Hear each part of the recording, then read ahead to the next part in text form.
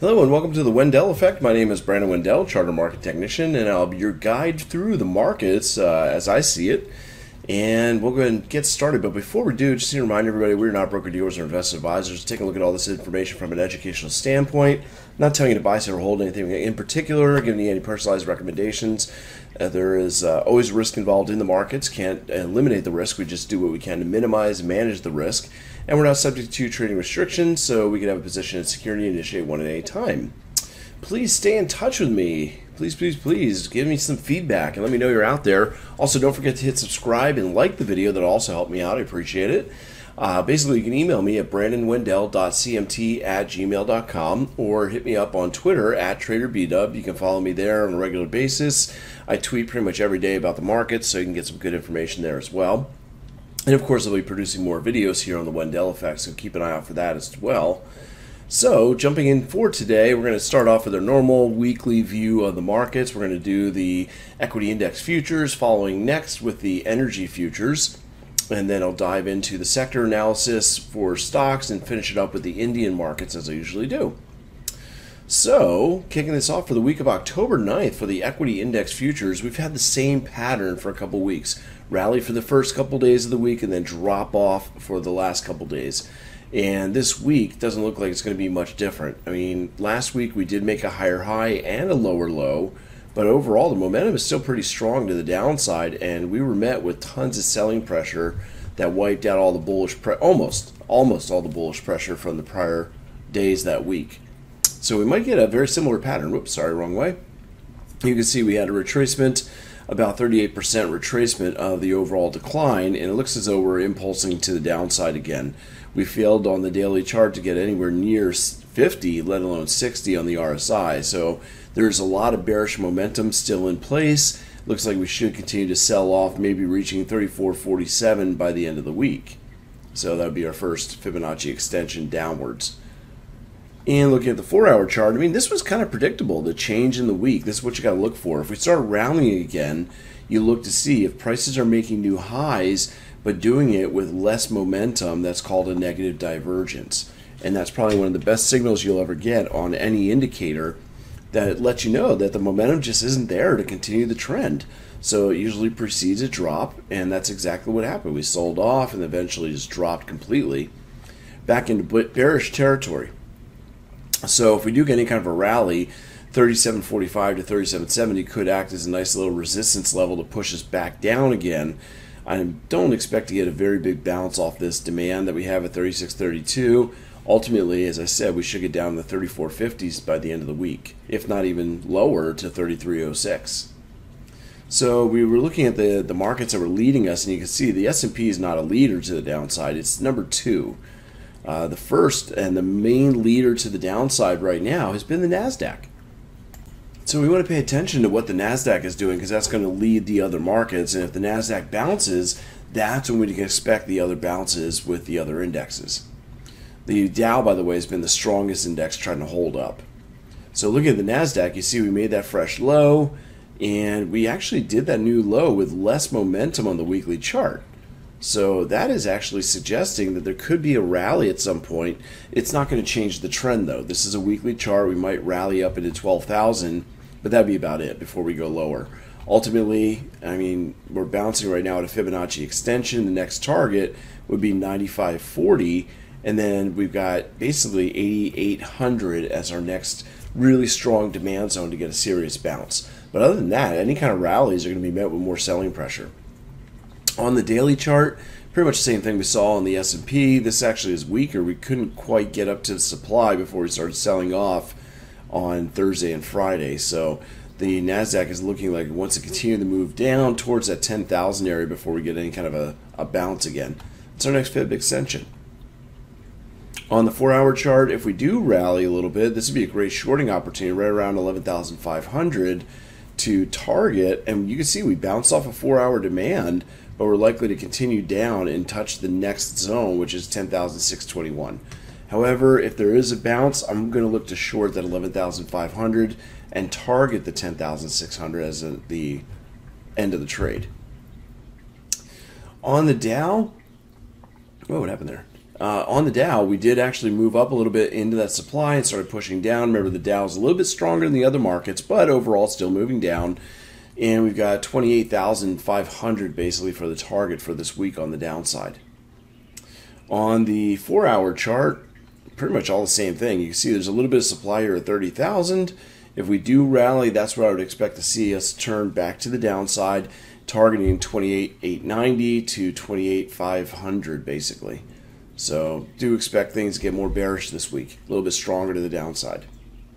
Finally, the Russell, we had done a nice rally into supply on the weekly. We're retesting a demand zone for the second time. We do have a lot less momentum than we did previously, so that's suggesting a little bit of a bounce, but it doesn't seem to be wanting to happen this week.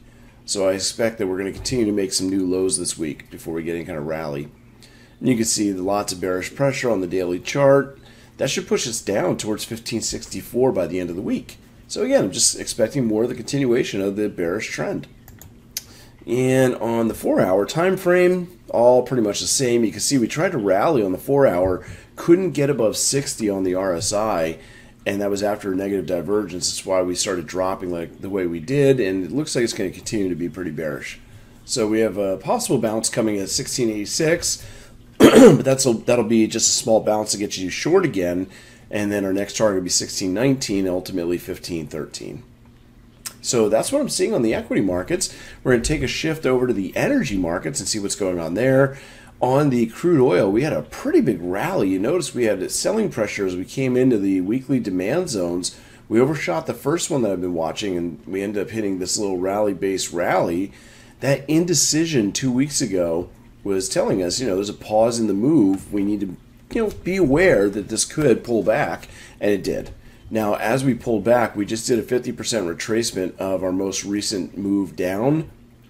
However, we still haven't broken 60 on the RSI. So if we turn around here, expect new lows to be made. Not this week, okay? It's not going to go down that fast. But within the next 2 weeks or 3 weeks, we should see new lows and possibly push down towards the $68 range on the oil.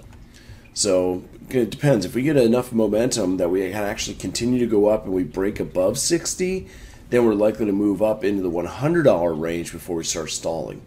So it could go either way. We got this bounce that we're in right now. We just have to see how much momentum it has and if it's going to continue. Looking at the smaller picture here on the daily chart, you can see that we had a lot of move to the upside. We actually had this what I call novice candle. And actually, if you take a look and do a search for the Wendell Effect Chart School, I actually did a whole video session about 13-15 minutes long on novice candles and how to trade those. So we have a novice candle here where you've got a large candle in the same direction you're already traveling on that crude oil. As a matter of fact, let me go out to the daily chart on crude. There we are. And I want to bring in, I think I can just do it this way, volume. There we are. And I brought that in because I wanted to take a look. This is a daily chart, not the 4-hour, so it doesn't matter. But what I wanted to see, and confirm, is that this is likely to be a novice candle. Part of the reason why is you take a look at the volume spike that you had on that last candle. So we get a large range candle in the same direction we're already traveling, a spike in volume, and it's often when you're breaking out to new highs. Well, there it is, the breakout to the new high. So you got all the pieces there. That's suggesting we should get a retracement back to the beginning of that candle at the very least. So expect the prices to pull back to 88.93, which is the beginning of that candle. And I think on the 4-hour chart, there was also demand there as well. Yes, 88.93 to 88. So that'd be a great long opportunity to target the 95.70 or even 100.84 if we're not done with this rally. So we just got to keep an eye on this. If we pull back to that area of demand, again, the long opportunity be 88.93. The stop loss, oops, got the wrong button there. Let's try this. There we are, stop loss. Let me fix that. And that'll be about 87.90 something. Depends on where you want to place the stop. But it could be about 87. I'll do 85. thereabouts. There you go. And basically, like I said, you're going to be targeting this 95.70, but we need the RSI to stay above 40. If it, for some reason, drops very quickly, I don't think it'll happen, but if the RSI does go below 40, then you would definitely not go long here because it shows too much bearish momentum and we'd continue to go lower. So that's a possible trade opportunity for, oops, there we go, crude oil. And on the 4-hour chart, pretty much see the same thing. Lots of novices jumping in late, likely to pull back, but not necessarily reverse trend. We had the 88.93 showing here for a possible long up to at least 95.70 area. So look for a possible long this week on crude oil in the beginning of the week. On nat gas, we had this big double top formation that's trying to form. We even had a head and shoulders here. We didn't make the measured move yet on the head and shoulders for nat gas. We're definitely trying to, and you can see we pulled back just a little bit. It looks like we're getting ready to continue our march downwards, but you got to be careful. If we make a new low in price, you also need to make a new low on the indicator, otherwise we're going to get a good bounce. So keep an eye out for that. On the 4-hour chart, you can see that we are trying to push lower again.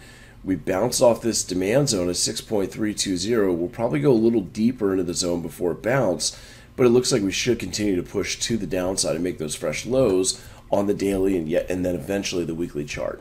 So keep an eye out for those bearish entry opportunities. Okay.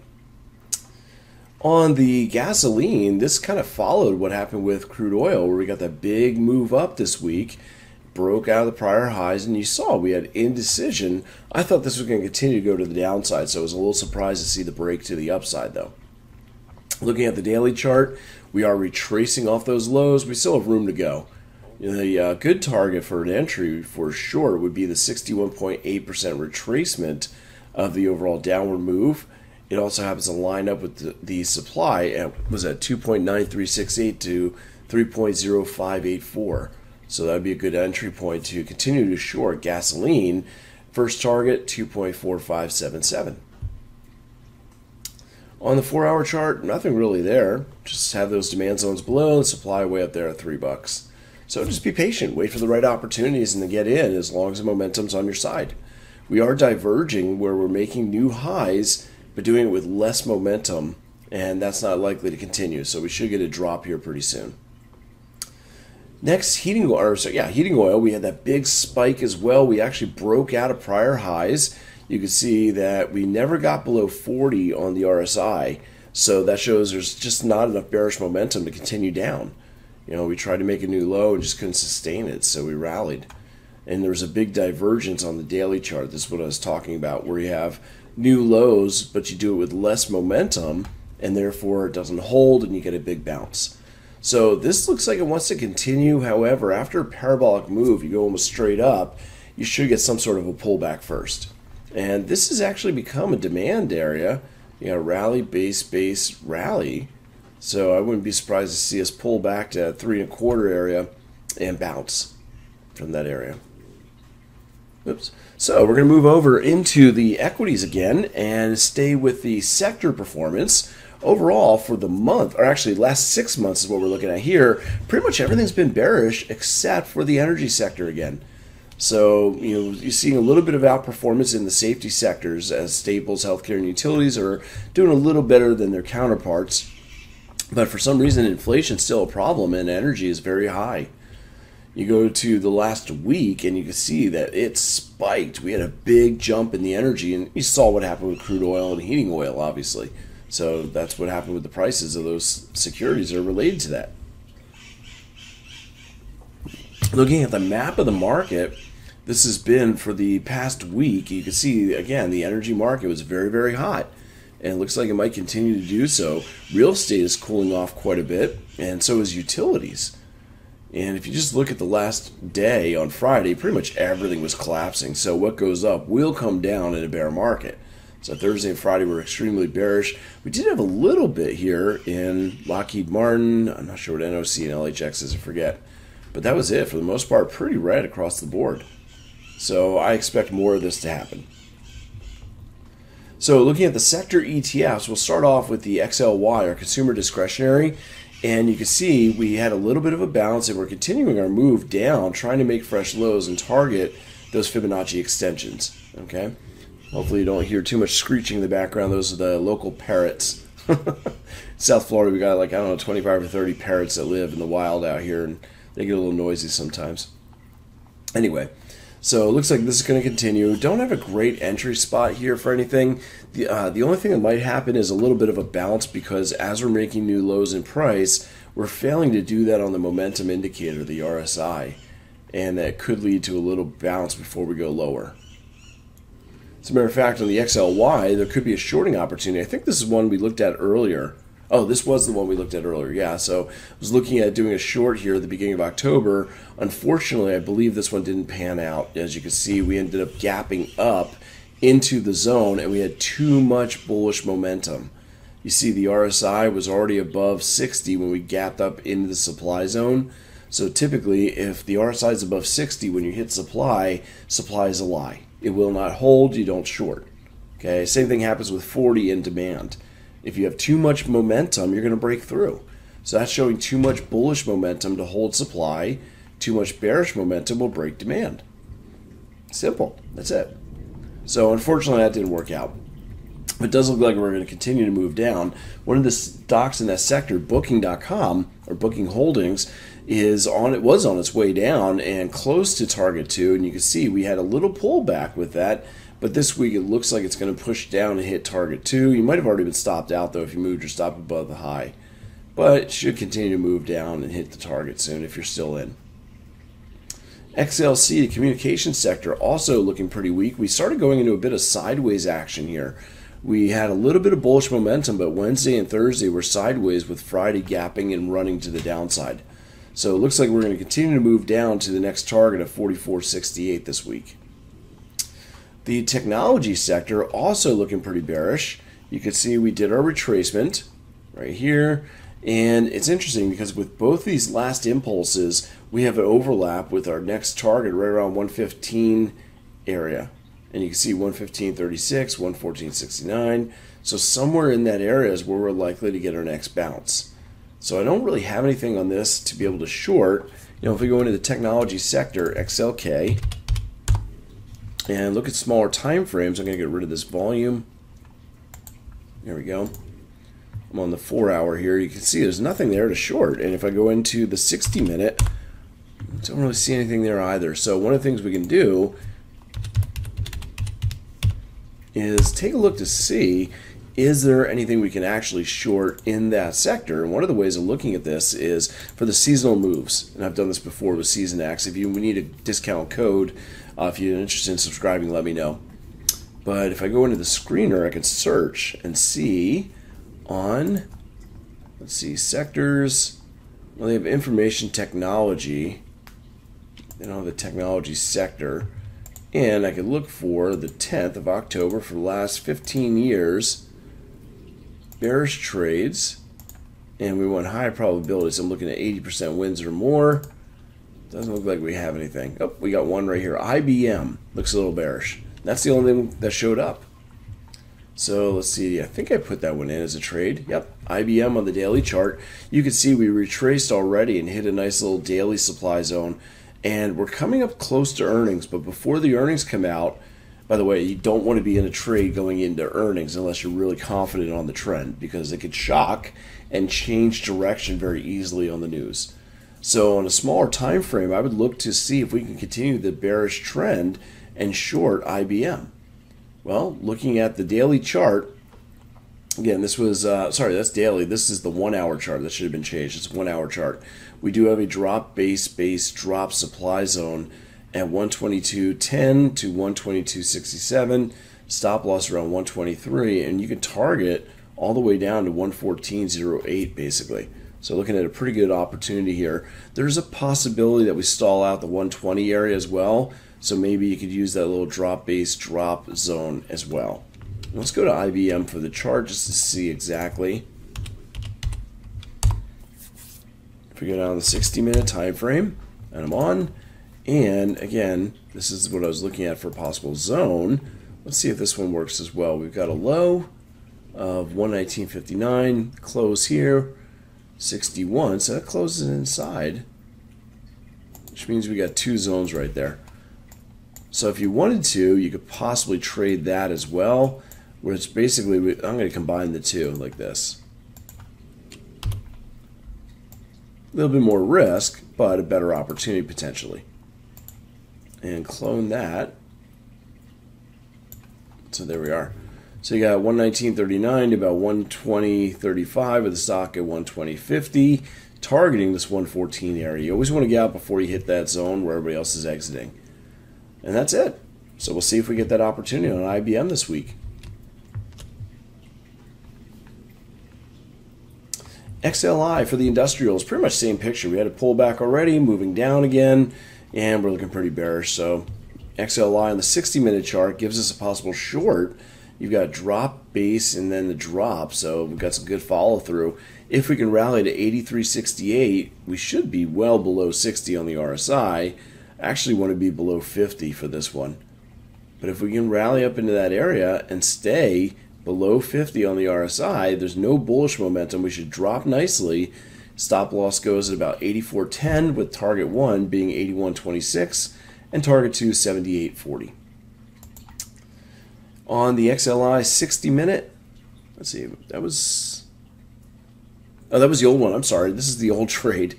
Unfortunately, I don't think it worked out, did it? 88, 83. No, we ended up rallying on that one. So, sorry, I was looking at the wrong week there. This is what ended up happening. We ended up moving to the upside. Never got up to into this or past the supply, didn't we? 83. Yeah, we ended up turning around, and now it broke right through. That's what happened. That's where it is. So it broke right through that. You can see we ended up gapping up and going through. So that was a loss, unfortunately. Ended up hitting the higher time frame supply zone instead on the daily time frame.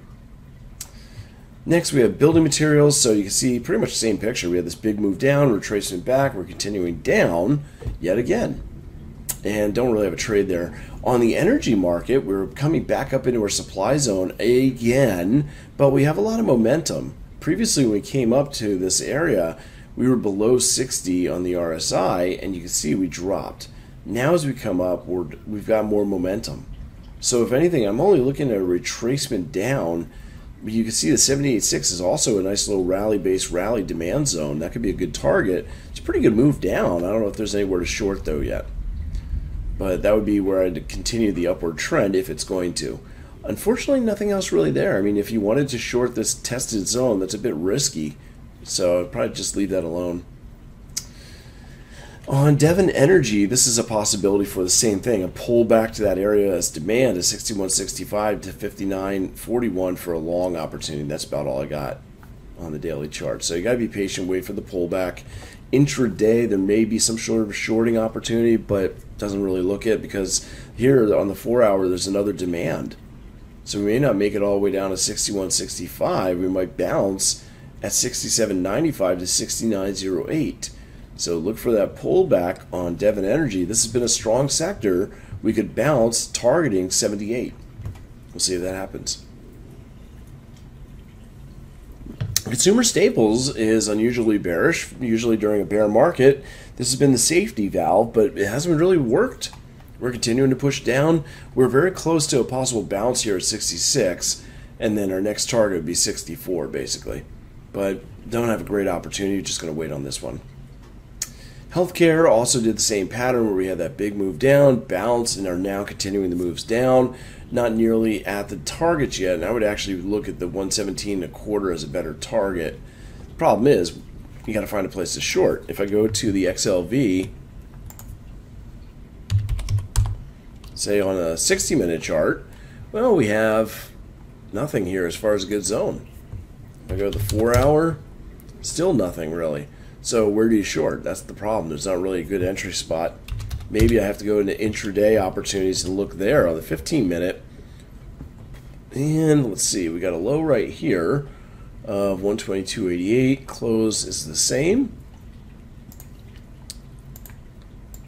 So you can look at that as a possibility. Drop base drop area supply 122.74, 122.99.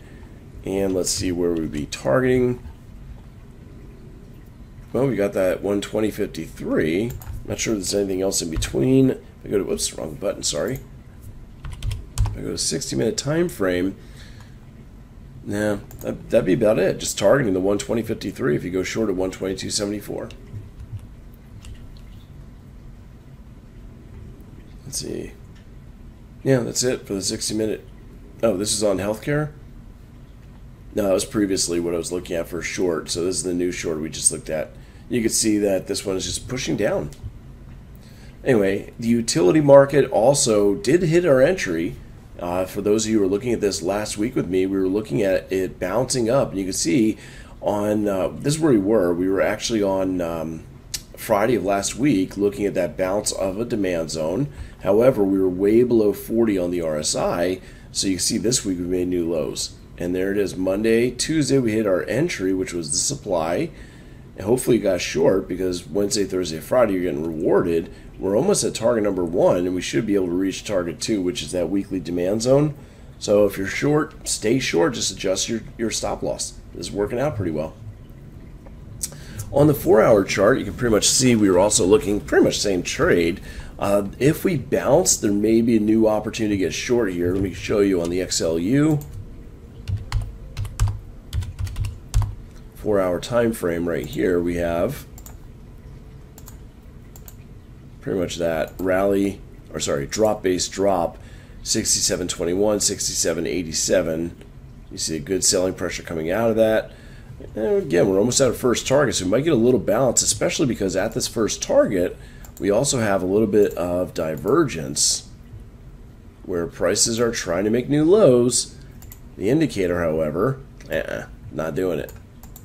So we might get a little bounce, and that would be a great shorting opportunity. 67.21 to 87. Let me see.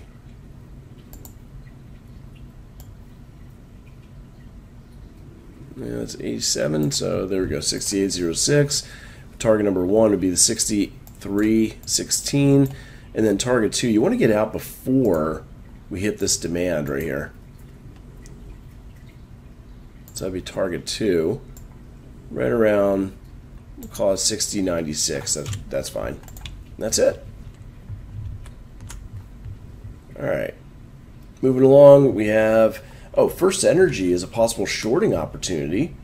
And basically on the bigger time frame, you pretty much see we're hitting demand right now, but we're very weak, so we should be able to go down after we get a little bounce. So the shorting opportunity is way down the 60-minute chart for First Energy. FE is the symbol. Pretty much what we just saw on the XLE, right? We want to wait for a bounce up into the supply, 36.55 to 36.75. Stop loss goes above at about 36.90. Target 1, 34.56. And target 2, 33.33. Pretty straightforward there. And now we have the financials. Same pattern. We have this move down. We're going to get bounced. We're moving down again. I just didn't have a good entry. And finally, real estate, same thing. This is a little bit weaker. You can see that we didn't make a new low on financials, but we made a fresh low here on the real estate. So this is collapsing. It'll take the financials with it. As soon as the interest rates really start hitting higher, once we get a lot more bearishness in those interest rates, you'll see the financials really start to sag. Unfortunately, I didn't have a good entry for a short, but we'll keep an eye out for that for next week. On the real estate, I have Welltower as a possible shorting opportunity. WELL is the symbol, and you can see we've got really, it's kind of rally, base, and drop with follow through. 63.40 with a stop at 66.50. Target 1, 56.05, and target 2, 49.70. So look for that to do a little retracement. Still a very, very strong downtrend, so it should continue to come down after it hits supply. That's it. So, actually, we're skipping that. We had a special guest last week. Might as well put this out there again. Hopefully you are interested in joining me in Dallas. I do have that live event still available if you want to enroll. https://mtmeventlive.com/BW. You can sign up for that event. And all right, so that'll be on the 20th and 21st of October, so coming up pretty quickly. And another event is a day in the life of an online trader. I want to invite you to that one as well. That'll be in New York, in Long Island. That's actually going to be the week after, October 27th, so I'll be on the road quite a bit. If you're interested in joining me for that event, you can click that link, or actually to copy that and put it in your browser. It is HTTPS, wealthbuildershq.com, a day in the life of an online trader live order form. Whew. So lots to fill out there, but if you go ahead and join that, or you can also message me or email me at brandonwendell.cmt@gmail.com. I'll go ahead and give you the info for that as well and send you the link if you're interested. But you can join me there for a full day from 8:30 in the morning to 4:30 in the afternoon. We're going to be doing trading, basically a live trading event where I'll talk about the markets and what's going on in those markets, sharing a lot of secrets and things that I do for myself to basically show you a lot of the secrets and things I've never shared before. So it'll be some brand new stuff that nobody's ever seen. I'll give you that opportunity to hopefully give you an edge when it comes to your trading. So I'd like to see you there. If you're interested, let me know, and I'll talk to you then in either Dallas or New York. So moving along here for the week of October 9th, we're going to wrap this up with the Indian markets and take a look at those markets for us. Starting off, taking a look at the last week, you can see there was a little mix, mostly green though. We had a few outstanding reds there with Hindustan Unilever, Advent, and Asia Paint. But other than that, everything else is either sideways or green. And when we take a look at the Nifty, you can see on the weekly chart, we finished with a bullish candle. We made a higher low and a higher high, and we may be done retracing that move that we had. We had that move up on the weekly chart and then retrace back a little bit. We might be done at that 38% retracement. So we still are having trouble breaking above 60 though. So we need to get more momentum if we're going to go higher. And if we don't, if we end up getting another week where we can't get above 60 on the RSI, then I would expect us to collapse down towards this demand zone at about 16,248. On the daily chart, a little more detail, you see we rallied up and definitely showing more weakness. So this is not very bullish. We may end up stalling out and may not make a new high. I mean, we've got lower highs starting to form. We need a lower low for a bearish trend, but that may be on the horizon. We're just not getting a lot of movement upwards.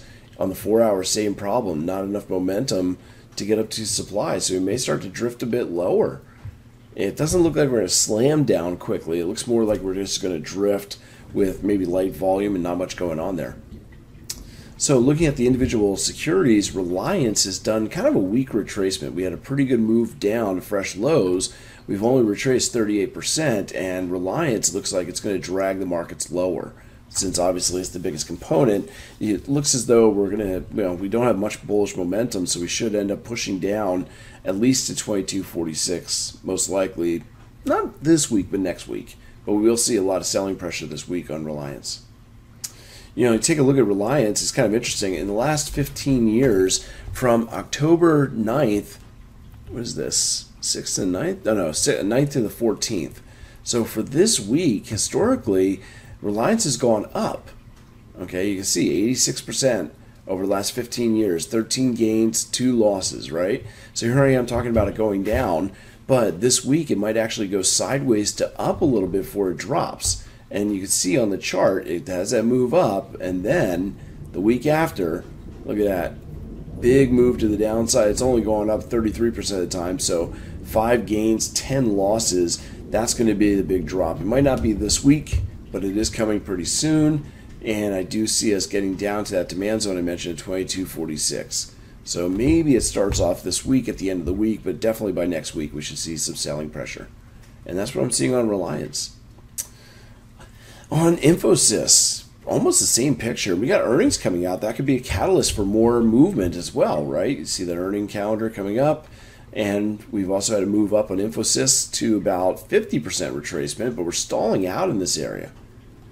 HDFC retraced a little bit deeper to 61.8% and is now starting its new move down for the impulse. Again, earnings are coming up pretty soon on a lot of these securities, so be careful. We might not want to hold into those earnings or have a tight stop in case. So I'm expecting more lows to be made pretty soon. In Bajaj Financial Services, we got, again, a weak retracement. Looks like we couldn't get above 60 here at all, so we should see some new lows being put in pretty soon. And that's going to drag the Nifty down, obviously, with those big heavyweights playing that way. Going over to the Bank Nifty, well, we had a little bit more bullish pressure this week. Same thing you saw on the Nifty for the most part, but we don't have a lot of momentum building yet. On the Nifty Bank daily chart, we are on a right shoulder. We've already made left shoulder, big head, and a right shoulder, and we may get that breakdown at about 37,000. That takes us down to 3,400 or 34,000. So we'll see if that ends up breaking us down. Obviously, it's not going to happen right away, but this week could continue to be bearish and push us down towards that neckline. On the 4-hour chart, pretty much the same thing. You see we're kind of rolling over. Closed this gap, but that's about all we got out of it. And again, we can't get above 60, so I see more bearishness in the Bank Nifty or Nifty Bank to push us lower. And I think we were looking at, ICICI Bank. Believe it or not, that's one of the shining stars. You can see historically from the 9th of October for the next month, really, 85% of the time, this has gone up on an average return of about 8 1/3%. So that may try to hold up the Nifty Bank for a little while, but that's really the only stock that looks like it might try to go to the upside. And when you look at the charts, we might have a small opportunity here. I'm not going to take a big daily chart opportunity because for the most part, it didn't look that good. But on smaller 60-minute time frame, there could be a nice buy opportunity, 870.55, 863, with a stop at 863.20 and target 902 1/4. So that's what I've got so far. A little bit choppy, honestly, is what I'm seeing coming up in these markets. So be careful. If you got any questions, again, please let me know. You can reach me at brandonwendell.cmt@gmail.com. You can also catch me on Twitter at TraderBdub. Be careful. There's some people out there trying to imitate me. Make sure you take a look at the actual name to make sure it's correct. And I would love it if you would subscribe and also like the video. It helps me out a lot as well. So if you enjoy what you've been seeing here and want more of it, please do both. Subscribe and like the video. Until next time, trade safe, trade well, and take care, everyone. See you soon.